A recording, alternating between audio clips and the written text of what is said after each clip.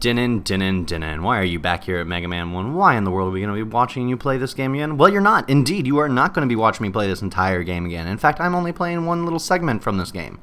So, you all know that I cheated on the Yellow Devil the first time that I went ahead and did the game. I used the glitch, and I'm not going to do it this time. I'm going to actually show you how hard this boss fight is. I was watching a YouTuber, and his name is Filmin' Stuff, and he basically did this series called Levels from Hell and Stupid Boss Fights. And I decided, you know what, I would really like to do that. I think I would enjoy doing that. So, here I am, and I'm about to go ahead and do my first stupid-ass boss fight. So, here we go. Now this is only the boss fight. I'm not going to be showing you guys the entire stage. That was just the room outside of the boss fight. This is the start of the first boss fight, or the boss fight that I am going to be reviewing. It is called the Yellow Devil. And when you get in here, you may be wondering, what in the world should you do? And then all of a sudden, all these things come out, and you're like, holy shit, and you have to dodge them. Now, if you didn't know the pattern, you would be insanely, like, oh my god. And if you didn't have any powers, you would have to use the Mega Buster. In which case, I started using the Mega Buster for this first little run, and let me tell you, trying to hit this guy and kill him with the Mega Buster would probably be an achievement in itself if you went ahead and played Mega Man.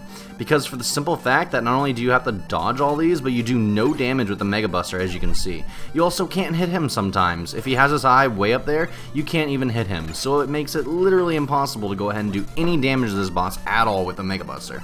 There are a few tricks if you do get hit and you want to go ahead and get behind him like I just did.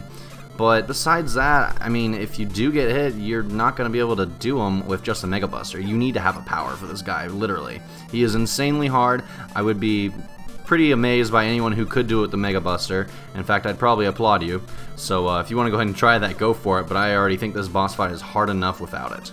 So anyways, as you can see, the pattern never really changes, but one of the biggest problems about it is you get confused by the pattern that he does until you play it for a long time. But when you die and you restart, you have to start the stage all over again. In fact, you'll probably be pissed off just by dying the first time, and then you'll be like, okay, what power should we try? We have M, F, C, I, G, E, and P, and B. What in the world will we use? Well, turns out that the glitch that I used a long time ago was the electric power, and it is the actual weakness for this boss because it can hit that high standard, it can hit that high standpoint, and it can hit the low standpoint and the middle all at once. That's why it's so awesome with the select button, just pausing the game and then unpausing it. You can do a lot of damage to him immediately by that. That's really what the cheat is. In fact, I'll even show me doing it one time. But I was actually trying to do a cheat right here. It's not really a cheat, it's more like a glitch. And what you can do, I messed it up, I think I do it right around here-ish. What you do is after this jump, you want to go ahead and look for the left side, and you want to go over there as soon as you can, the second you get hit by one. And then you can go ahead and hit him and you don't have to worry about dodging. But yeah, it doesn't really work too much. And if you're really worried, you can do the cheat. I mean, if you really can't beat this boss legitly, and you have no other way and you really want to beat this game, I actually do suggest going ahead and using this cheat. But in all reality, it is quite wrong to use this cheat. Very wrong. Because you cheated the game. You cheated the game like I did, and I feel sorry for doing that. So that's why I'm back here again doing this all over. Okay, but let's talk strategy on really how to beat this boss if you do want to do this. First off, go ahead and get out your Elect Man power, and we're going to go ahead and talk through this. What you want to do at the beginning of the boss fight is you notice that he's not on the screen. He comes from the left, so behind you, so you immediately run to the right and get ready to jump over the very first one that's coming. Really, the only rows that you need to worry about is the first two, so the legs and the body part where it starts, well, really just the legs. I mean, his chest and all that you don't have to worry about. But that's really where the problem lies in itself. Not only does he do an insane amount of damage, but he also doesn't give you any time to hit him. Plus, if you're not fast enough, you can get hit by that middle one, and in which case, when you try dodging the next bottom one, you jump up way too early, and you get hit by the second one again, and I do that quite often. It's very annoying. You don't get used to it for quite a while, and it does take some getting used to. This boss is manageable. He's not insanely hard, but the way that they made him for like one of the first bosses for Wily's stage is incredibly gay. It's really hard. So my only suggestion is really just sit down and learn the pattern. But one problem in itself that lies with that would be this stage.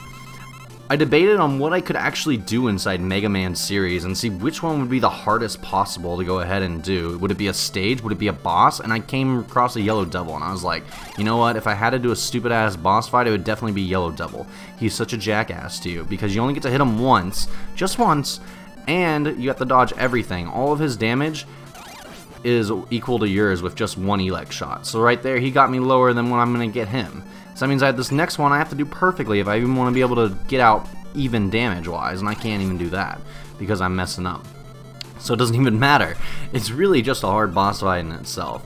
But like I said, if you die at this, you restart. Like, if you get down to 0 lives, you can choose to go to stage select or continue. And if you continue, you start at the very beginning of the level. Now this wouldn't be too much of a problem if the beginning of the level wasn't such a bitch to get through. Really, it's just the Pillar of Flames that you have to get through, and there's 3 of them, and those are really just the hard part about it. But besides that, getting all the way back here is just pretty much an epic journey in itself, and then you probably won't even have enough energy to do it. Luckily, if you're smart, there is a way to go ahead and cheat it and get some energy back, and there are some grinding points, so you can easily do this if you take the time to do it, but having to take the time to do this about... At the end of all these series, I will show you a sped up version of what the ending should look like, or how to get through the stage, or how the boss fight should have gone. So be ready and get ready to see that in a little bit. And I will see you guys next time, hopefully. I hope you guys enjoyed this. Give me some feedback. I might be willing to do this. And if you have any suggestions, tell me. See you guys.